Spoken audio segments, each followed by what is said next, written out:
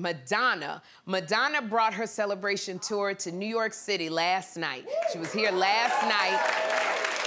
Now, this is a funny thing. Madonna is worth $850 million. It doesn't even compute in my mind, that amount of money. But people are shocked that Madonna flew into New York on a commercial flight. There she is at JFK Airport with her kids. And you know what's so crazy?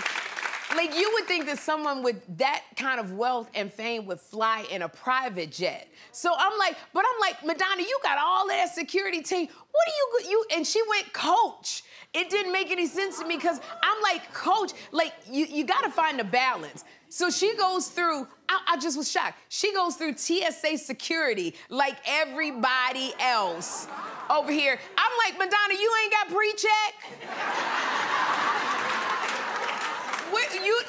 You don't have clear, like, Madonna, you don't know how to fly. Like, you don't have global entry. So the TSA women, they yelling at Madonna just like they do us when we go through.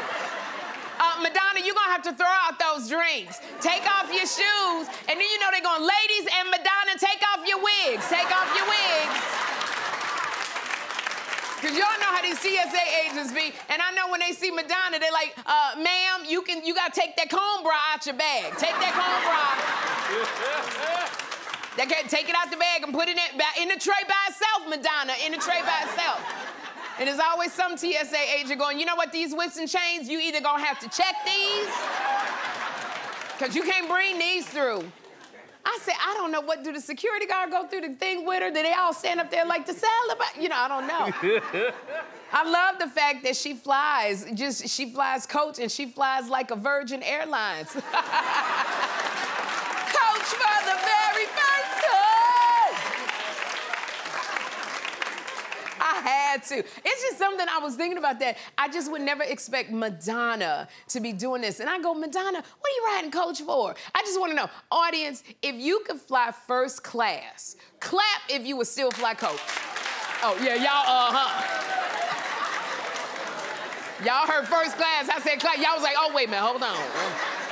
Yeah, because, you know, coach people want to go first class when you fly coach. And here's the thing, Madonna, if you sit next to Madonna on a regular coach flight, nobody's gonna believe it's Madonna, okay? That's probably why she does it. Nobody believes it's her, so they leave her alone. But let me tell you something, Madonna, because when you fly in coach, you lose all your elbow room, no armrest for you there. Once that middle seat is taken, and y'all always fighting for the doggone seat. And then if you gotta go to the bathroom, you're gonna be like, excuse me. And everybody's gonna be mad going, oh, Madonna gotta go to the bathroom. Moving out the way. And then Madonna, the whole way to the bathroom, everybody's gonna be stopping you going, are you Madonna? You gonna wet your pants before you even get to the bathroom. I don't know why you wanna put yourself in front of this. And I bet you, Madonna, you've never had that person in front of you press that button and they lean all the way back.